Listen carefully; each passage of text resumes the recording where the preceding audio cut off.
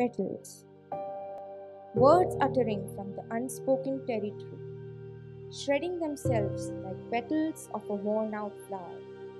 I hum a tune out of my heart to let out a message, binding myself to the worldly thoughts and shunning the stutters that are peeking up. Let the Almighty hold the strings and letting the unforeseen catastrophe away from the reality. Now, this one is something that I had written for my country, for India. Lead kindly light on my country.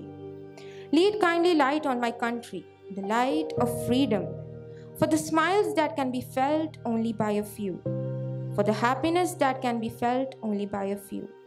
Lead kindly light on my country, the light of encouragement for the courageous that were crushed under some feet, for the warmth of talents that aren't given heed.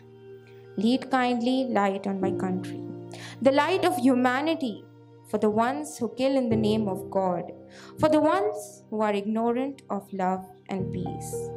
Lead kindly light on my country, the light of knowledge for who are known of the truth but slaves to their arrogance and stubbornness. For the mankind, the dead, the alive, and the creatures, lead kindly light on my country. That was the end of it. Thank you. I published my first book in 2021 March, and it's titled Tranquility is a Disguise. You can search it on Google and find it. It's available on all the places you can find books, on Flipkart, Amazon, and even the ebooks are available. So please check it out. And you can also follow me on my Instagram to get a few glimpses into my personal life, and also a few of my writings that I put up as